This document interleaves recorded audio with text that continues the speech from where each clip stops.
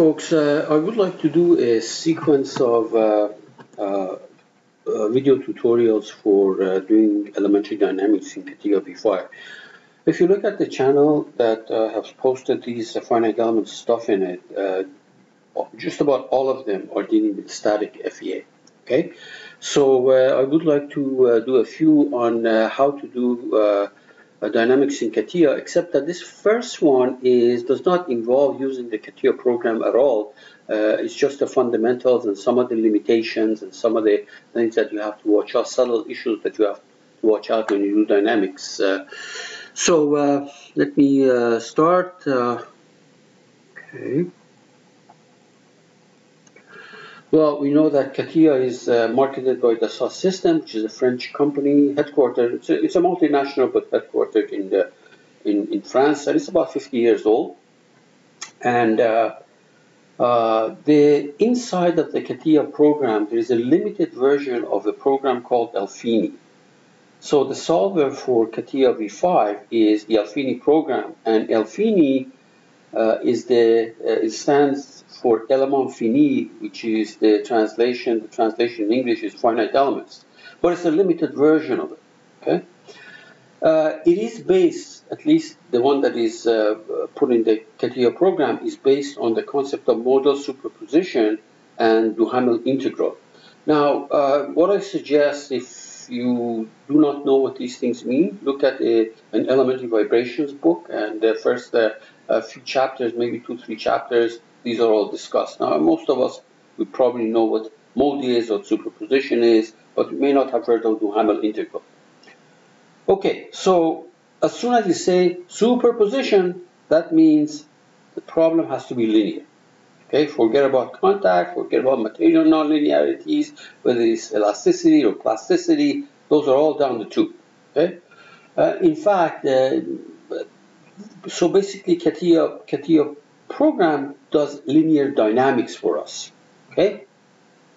Now I would like to say a few words about the usage of term dynamic and statics, because that's still not quite clear in the mind of many students.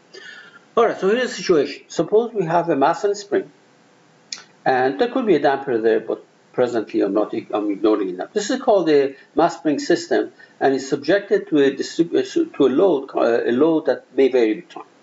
Now, first of all, if the load is not there, then, and you move the mass to the right, for example, or to the left, and just let it go, this starts to move back and forth under no external load. So there is a motion, but there's no external load acting on it. This is called free vibration.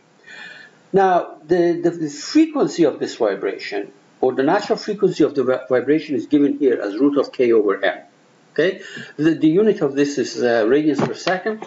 So if you divide it by 2 pi, you're going to get the unit of it in hertz. If you flip that hertz, you're going to get the period of oscillation. So the period of oscillation T, big T, is 2 pi root of m over k. Just remember this. Now, suppose we apply a load. The load is now, for example, distributed like this. Even if you're interested to apply a constant load there, it's acting. A constant load is acting to that. For example, imagine that this is inverted hanging, is a mass and spring hanging from the ceiling, and then you let the mass go. Due to the constant force of the gravity, which is mass times g, this is going to go. It's going to oscillate. Now, is this problem static or dynamic? The question, well, first of all, this magic force cannot be created in no time. Okay, the force starts at level 0, and we build it up to perhaps a constant value. So this is called a transient problem. Obviously, things will change with time, because when you start to build up a load from 0 to 10 newtons, for example, or 10 pounds, then things are changing with time. The force is changing with time. It's not constant. So any real world problem is always transient. However, it may not be dynamic. It may be more appropriate to look at it as a static problem. Sometimes, sometimes people refer to that as quasi-static too. No, let's think about that for a second. The equation of motion for this mass spring system, and if there was a damper, is given right here, Newton's second law. Now, if x double dot or x dot is very small and x double dot is very small, for example, if I build this up very slowly, velocity is very slow, velocity is very small, so x dot is very small. And of course, velocity is constant, acceleration is zero. Okay? If these two terms, x double dot and x dot, are zero, then the equation basically reduces to kx equal to f of t. This is not what we call the dynamic problem. This is what we call a transient problem. Because if you give me an instant and the load level at that instant, I can plug it in the right-hand side and find the displacement x. If you change the load level at a later time, you get a different value. I can still try and solve a k of x equal to that load level and get the displacement. On the other hand, if these are not negligible, if these two are not negligible, you have to solve a differential equation. Let me give you in the give this to you in the context of an example. I selected an m and a k. I don't remember what they are, but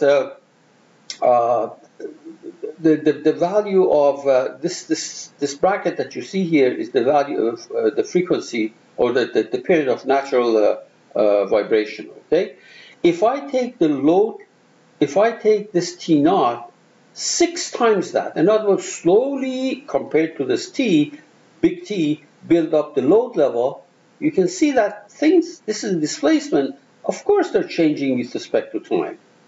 Okay? However, you can imagine that, basically this is a straight line and that's a straight line, obviously. Okay? On the other hand, if I take the load level to reach its final value at half this period, you can see that the problem becomes immediately dynamic. If you gave me the load, the time, I cannot tell you what the displacement is unless I actually went and solved this differential equation. Okay, so it's the same problem, same load structure, except that in one case you can treat it as a static problem, in the other case you can treat it as a dynamic problem. I want to say a few more words about this business of modal superposition now. Let us take that same problem, except that I have a damper here. Here's the equation of motion, Newton's second law. I can divide by m. This is very common in dynamics and vibration. People simplify the equation by dividing by m.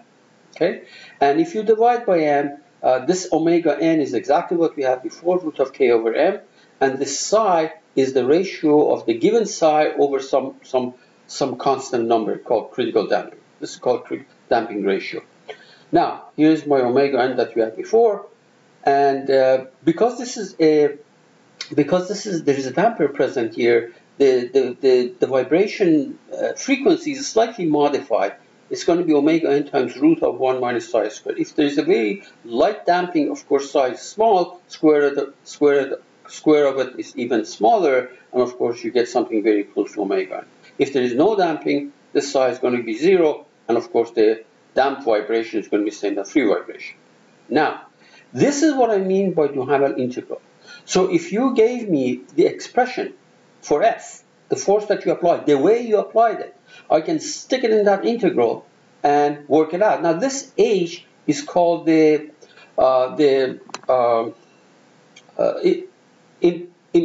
impulse response function, okay, response function. Okay, so this is Duhamel integral.